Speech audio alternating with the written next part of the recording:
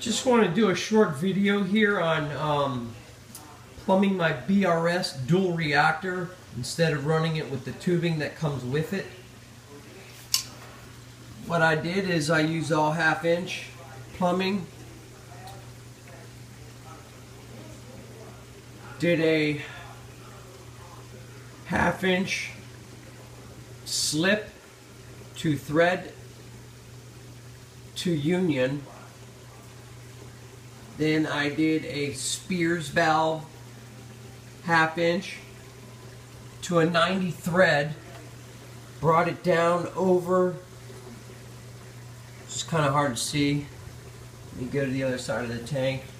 I also have my calc reactor hard plumbed in and my UV sterilizer plumbed in over to there with the flow valve.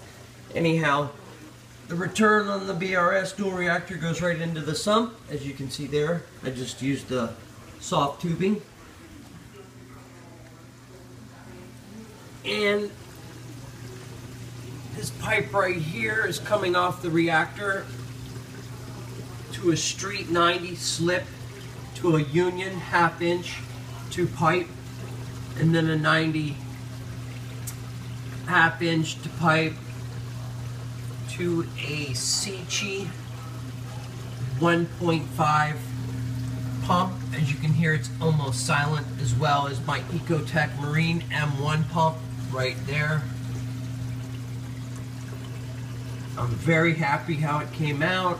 Looks like it's dripping there and just a little drip there, which I have to glue those two parts together.